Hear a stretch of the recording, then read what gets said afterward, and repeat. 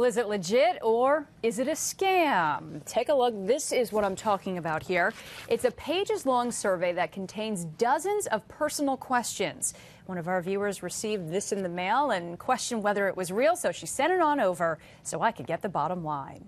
The questionnaire says it's from the U.S. Census Bureau, but it's called the American Community Survey. 28 pages in all that Pam Furbeck of Boston Lake got in the mail. At first, it seemed like just a census, like your name, your address, your phone number. But as I started looking it over, they started asking me more personal questions.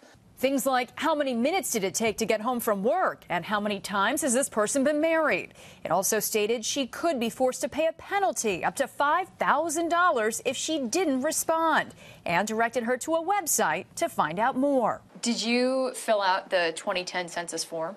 Yes, I did. So were you surprised to get this in the mail so soon after? Mm-hmm. Because it almost looked like a census. Pam didn't know if it was legit or not, so I called the Census Bureau myself. This survey is real. It is real. To get the bottom line. What the census does is counts the population. What the American Community Survey does is provide comprehensive information about people and housing and what is actually happening in communities.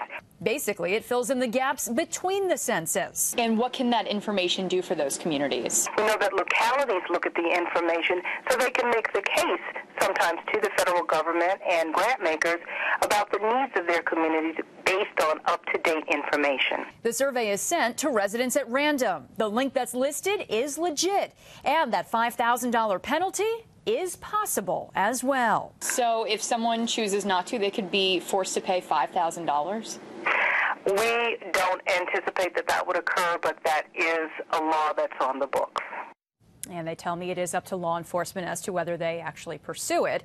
Pam tells me she did wind up responding to the survey, but answered only some of the many questions. The Census Bureau tells me that all the information that's collected is very carefully protected.